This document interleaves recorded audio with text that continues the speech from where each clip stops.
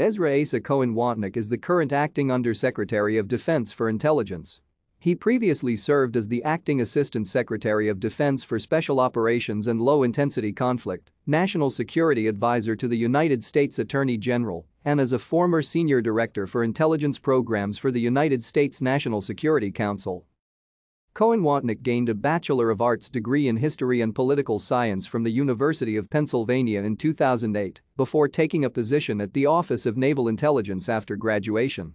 Before joining the White House, Cohen-Watnick worked for the Defense Intelligence Agency, beginning in 2010, where he served in Miami, Haiti, Virginia, and Afghanistan. Cohen-Watnick was accepted into the training program for the Defense Clandestine Service. Cohen-Watnick underwent training at Camp Peary, where he was trained by the Central Intelligence Agency.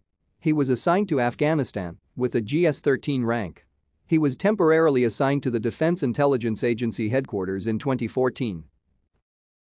Thank you for watching.